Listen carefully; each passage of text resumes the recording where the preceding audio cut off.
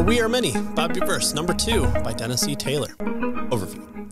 Continuing the story of Bob in all his forms and all his adventures, we focus on still trying to save humanity despite its least best efforts to help.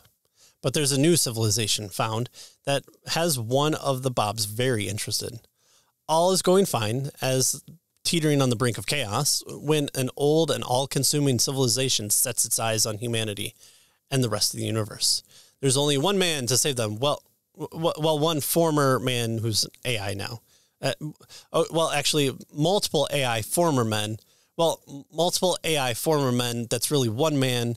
Well, not one man because now they're all separate and with their own unique experiences and memories and actions. Again, I love sci-fi.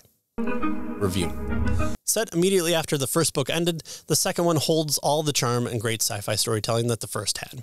The main characters are logical, but don't get everything right. The stakes are higher as the story unfolds more. The humor and the emotions are maintained in line with the previous. This is how a sequel should be written. One of my favorite parts is that Bob recognizes the need to maintain a type of physicality in order to keep a limit on his fully computer self, but in order to help physical beings, aliens, humans, etc. He needs to maintain some grounding and develop some limits to his programming, and also develops androids.